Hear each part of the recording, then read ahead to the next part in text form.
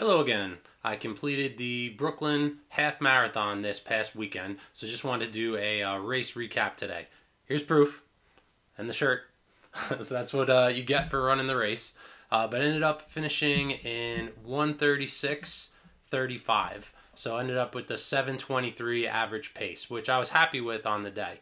I've done a sub 1:30 half marathon before, but I knew I wasn't going to be able to do it that day. The end of my training was a little bit rough. I had a back injury that I couldn't really get rid of for a couple weeks, so I had to reduce my mileage. And then I got a cold, and it was hard to breathe. So the last couple weeks of training were not optimal, but I did put in a lot of miles before that, so I felt prepared. A half marathon is a distance that I'm very comfortable with now. I can generally do it in between an hour and 30 to under an hour and 45. And I do a lot of runs in training of around that distance. So it's not a really taxing one for me from a mental standpoint like a marathon is. But where I still find a half marathon to be challenging is holding that faster pace for a longer period of time. That's one of those things where I can do a sub 7-minute pace for a half marathon. I have yet to be able to do that for a marathon. I'm hoping to get there. Maybe next year. I'll do the Suffolk County Marathon the end of this year, and I'm hoping to qualify for either Chicago or Boston at that race. And then that's when I'll really try and put in an excellent training plan and see if I can do that speed at one of those bigger races next year. So I thought I'd kind of do a breakdown of that race just for educational purposes. So I ended up coming in 2,536 out of about 25,000 and change. So top 10%, I'll take that. Not bad for an old guy. For my gender, 2131 out of about 13,000. 319 out of 1,900 for my age group. So it was a decent effort. I'm not upset about that. I have done better in the past, but on the day I'm very happy with that. I was hoping for sub 140. I felt like my fitness could handle that. I knew I wasn't going to get under 130, but getting closer to 135 as opposed to 140, that was a good effort that day. I actually thought about bringing my GoPro, but it looked like it was going to be horrendous weather. It looked like it was going to be pouring rain and windy and cold. And I'm like, I don't really want to deal with trying to film and hold a camera when it's raining. It'll look terrible anyway. The lens will get all wet. But it ended up that I was in the earlier wave. I was in Corral B. So I started right at 7 o'clock, 7 a.m. And the rain really started. I finished around 8:38, somewhere around that time.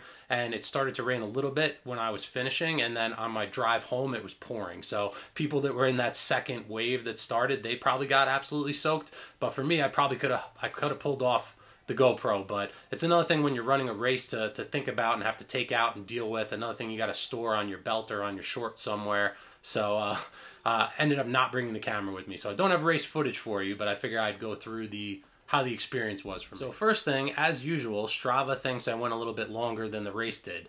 They had me finishing with a 7:17 pace and going 13.25 miles, where the official obviously is 13.1. So that's something that I do find in most races. You end up usually running a little bit longer than the total distance of the course. One of that is GPS accuracy, and another reason is they measure all these courses cutting corners like exactly. So if you took a corner really wide and you did that multiple times, that's going to add on to your distance over the course of the race. So it always ends up being a little bit longer than the distance that they're claiming you're running. One pitfall that can happen with racing, which I know a lot of people are guilty of, is going out too hard at the beginning.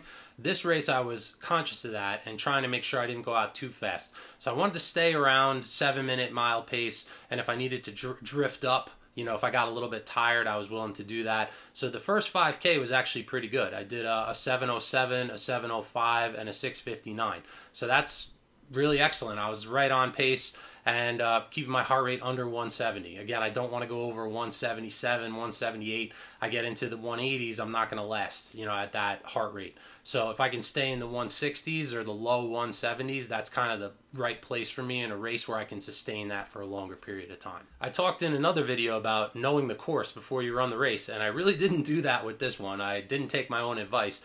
There's a couple decent hills in there that I was not expecting. You start out in Prospect Park. You run the first 7 miles in the park before you get on to Ocean Parkway and then run down to Coney Island. So there was a couple pretty decent hills in there. So I was smart this time though and did slow down a little bit when I got to the hills so I wasn't blasting my heart rate up.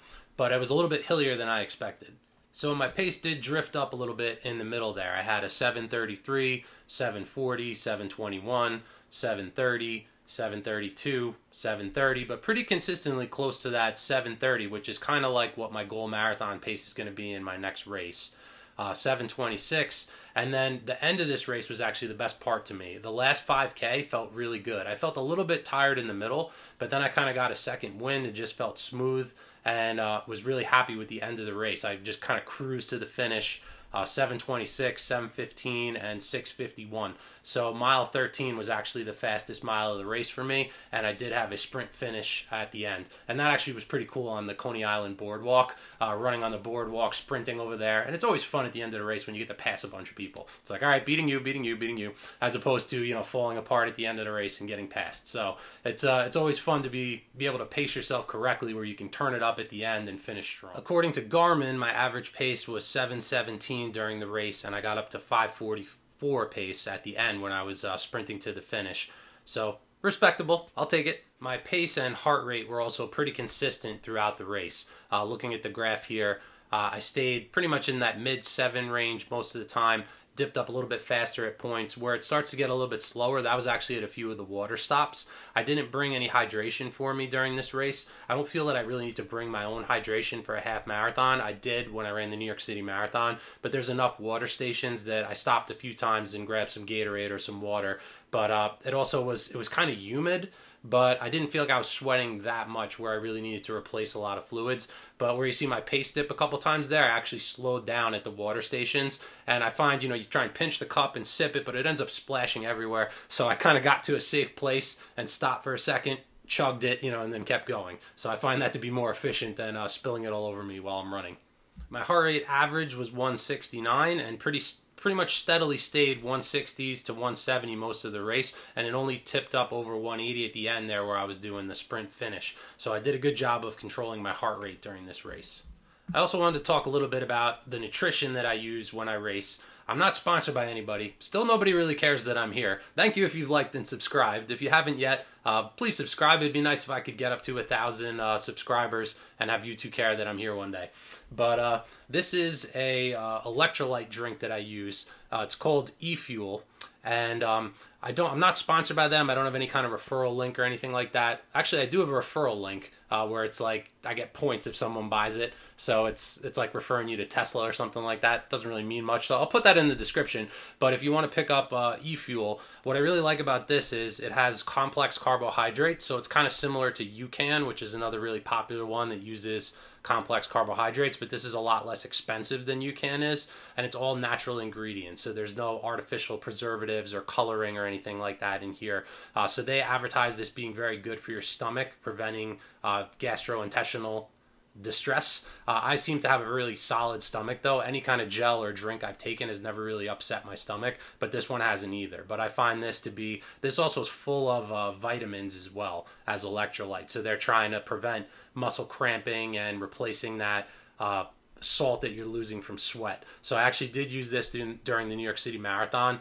For that race, I drank this in the morning before I went there. So I was just topping off my electrolytes and my hydration before the race started. And I did use 2 gels when I was there. E-Gel, this is the gel that's made by the same company. It's Crank Sports is the name of it. And this is an electrolyte gel that has 150 calories per serving. A lot of gels have like 70. So what I like about this too is when I take one of these gels, it's almost like taking 2. So it's doing more, replacing more than a normal gel would. And again, this one has a lot of electrolytes in it. They put a little bit of sugar in there, but it's not based on sugar. It's mainly complex carbs, which is more of like a slow release energy than like a sugar crash. These also tend to be a little bit like salty, a little bit sour, but I actually kind of like that flavor. The cherry bomb of this is like really kind of sour, which I really enjoy. Kind of wakes you up when you're running for a while and you put that in your mouth. You're like, oh man, all right. So I like the cherry bomb flavor, but so far I've liked pretty much all the flavors from them. And another gel that I brought out for this one was Science in Sport. This is their Double Espresso. So this actually has 150 milligrams of caffeine.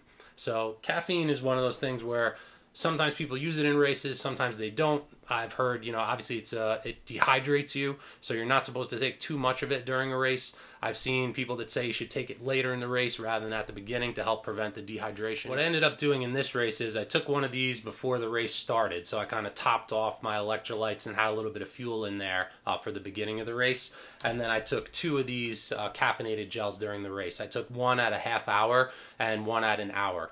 And in the past, I've felt where the caffeine kind of works for you, especially if you don't drink coffee all the time. If you have one of these, you can sometimes get a bit of a rush and be like, all right, you know, you don't feel any pain and you feel great, but then eventually that does wear off.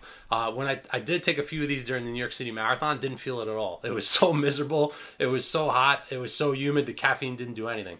In this race, when I took the first one, I didn't really feel it, but when I took the second one about an hour in, then I had 300 milligrams of caffeine, and that really kind of made me feel great towards the end of the race. I was able, that last 5K, just cruise along, felt no pain, felt great. So I think the training really paid off, and having that little extra caffeine boost at the end of the race helped me kind of go smoothly to the finish line. And the other big test that day was, this was the first time I used the Hoka Rocket X2 in a race, and these were fantastic. I really enjoyed them a lot. They're kind of dirty on the bottom now, but still really no visible wear. It was a little bit wet out there. These have decent rubber coverage. They're not the most grippy though. I did feel when it was a little bit wet, I was slipping a little bit, but not anything terrible where I'm going to fall over or anything like that. But sometimes when you're running fast and you put your foot down, you can kind of feel it move a little bit. So I was getting that a little bit in this shoe. So not completely grippy on a wet course, but also not slippery in a bad way. So kind of middle of the road with grip. But for these, the rocker in these feels really nice. They're very smooth, very stable. I didn't have any issues with pronation during the race, especially later in the race. Sometimes I'll feel that right ankle kind of turning in a little bit. I didn't have that issue at all with this shoe. And it felt so great kind of barreling down that boardwalk at the end in this shoe. When you turn up the pace in these, it really rewards you and feels great. The fit of it's also excellent. It's a little bit tight fitting shoe, but I find that these tighter fitting uppers really work well for me. There's not really any support in the heel, but same thing, that no supportive heel with the pads on the side like the Vaporfly, that actually, my foot just gets in here perfect. I tie it once, no lace pressure. I never have to readjust the laces. You just set it and forget it. So really enjoyed the performance of this shoe on that race. It was between that shoe and the Adios Pro 3 for what I was going to wear, but I wore these for the New York City Marathon. I kind of wanted to give the Hoka a shot since that's the new shoe, to see how it would compare, and I really did enjoy it in that race. I have to do some more testing where I wear these two right after each other to kind of see how they feel, but I find with the Hoka, it feels a little bit more stable. It feels a little bit softer. There's a little bit more bounce from the Hoka. This shoe's a little bit more responsive. That light strike foam isn't as soft, so it kind of gives you a little bit more propulsion. This shoe's a little bit stiffer than the Hoka as well, so I feel like this shoe feels a little bit more propulsive. It might be better for me for a marathon because that stiffness is going to kind of hold that propulsiveness for longer. But now I kind of really need to see where the Hoka fits in shorter races as well. I'm definitely going to try that for some 5Ks and 10Ks and see what kind of speed I'm able to get over a shorter distance. But for a half marathon, it did feel excellent. One other thing I wanted to mention, I wore the Open Run by Shokz for the race. And these are by far the best headphones for racing. I really enjoy wearing these for racing. What was really nice in that race is when you're running, you hear your music, but your ears are completely open to the outside sound, so you can hear people running by you, you can hear footsteps. But what was really cool is when we got to sections of that course where there were a lot of spectators or people making noise or playing music live, you can't hear this music anymore because all that other sound's coming into your ears. So you don't have to turn it up or turn it down or anything. As I'm running by an area where people are cheering, I can hear them all cheering. And then once I get past that area, I hear my music again. So that was actually cool because that was the first time I've run a race wearing these where you could actually hear, you know, when the sound gets loud around you, you can hear it really well. And then once that kind of peters out, you can go right back to listening to your music. Pretty soon I'm going to be doing the summer run series on Long Island where you go to a lot of local parks and they have all different distant races. They have 5Ks, 10Ks, 5-mile races, so it's kind of a mix of things. So I'll get to do a lot of race testing with some of the shoes I have behind me here and do some good comparisons and see how all these shoes stack up over those many different distances of races. So that's pretty much all I had for today. I just wanted to give a recap on my race. If you have any questions or want more info about how things went, feel free to leave a message in the comments, and I look forward to seeing you in the next video.